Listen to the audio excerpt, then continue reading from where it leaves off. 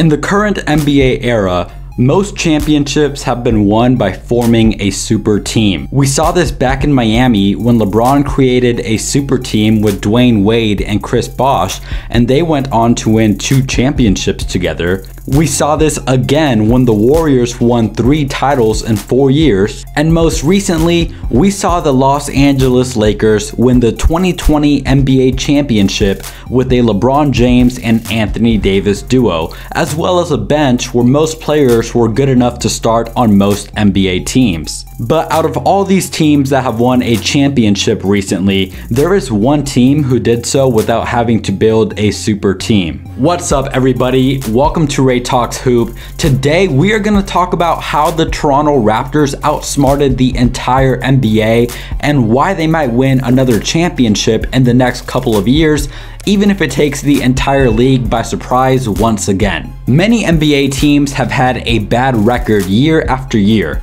A lot of times, people use the excuse that they do not have a superstar, otherwise they would be a playoff team. However, that is typically not the case because there have been a lot of teams with a superstar that did not have much success. A recent example of this is the Pelicans with Anthony Davis. AD was on the Pelicans for 8 years, and in those 8 years, the Pelicans only won 5 playoff games. But as you all know, the Toronto Raptors won a championship in the last couple of years, and they did so without forming a super team. So how did they do all of that? The first reason has to do with their system. Nick Nurse and the Raptors front office have made an emphasis on building their system around their entire team and not around one particular player. You see, in 2010, LeBron's Cavs were the #1 seed in the Eastern Conference, and the very next year, when LeBron left to Miami, the Cavs finished the season as the 15th seed in the Eastern Conference. This is an example of what happens when you build your team around one player and what the Raptors are doing the exact opposite of. When Kawhi Leonard left the Raptors after winning the championship in 2019, the Raptors still made it to 7 games in the Eastern Conference Finals the following year. This is because the Raptors never built their system around Kawhi, but instead, they knew exactly how to use his stardom to best fit into their already existing system, which is what pushed them over the edge and caused them to win a championship. This leads us to the second reason why the Raptors are a successful team, which is their player development. What do these two players have in common? Both Chris Boucher and Fred Vanvleet went undrafted in the NBA draft, and now they each play a huge role on their team and are NBA champions. This is not a coincidence. Most NBA players who go undrafted don't ever get to see the court, let alone sign huge contracts and become NBA champions. So how did the Raptors manage to turn 2 undrafted players into key pieces of a championship team?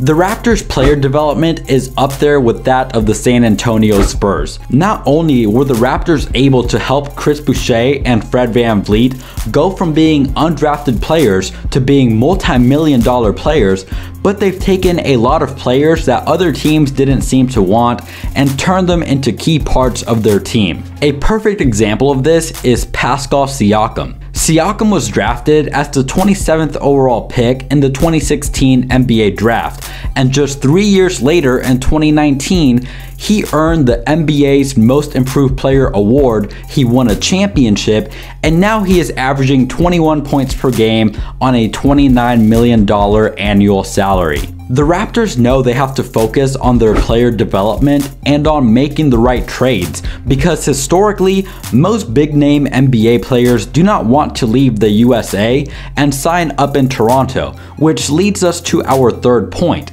The Toronto Raptors have a mastermind behind all of the trades and the team's development.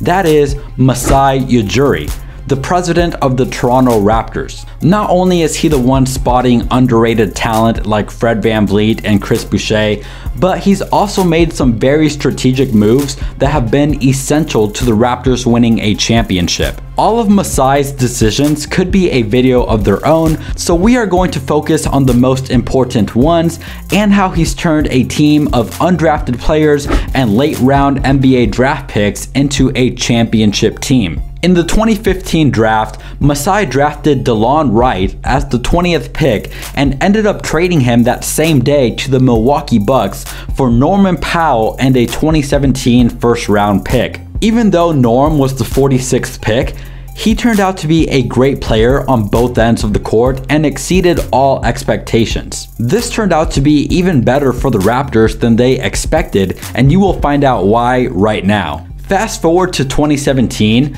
that draft pick that the Raptors got from the Bucks turned out to be OG Anunoby. He's been great for the Raptors, and he even hit a game-winning 3 in the playoffs for the Raptors. Keep in mind, Masai convinced the Bucks to give the Raptors Norman Powell and a first-round draft pick, which turned out to be OG.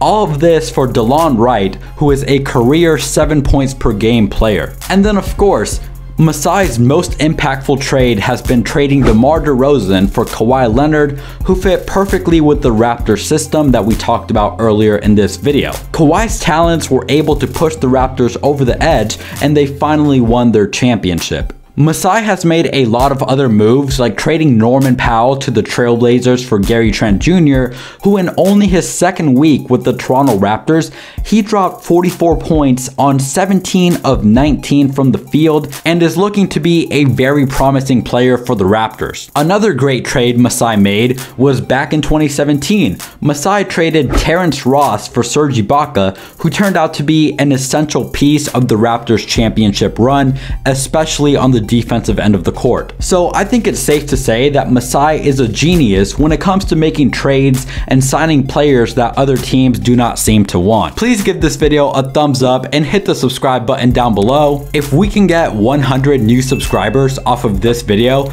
I promise that next time I talk about the Raptors, I will wear a Raptors hat even though I am a Laker fan. Thank you guys for watching once again. I will see you guys next time. I am out of here.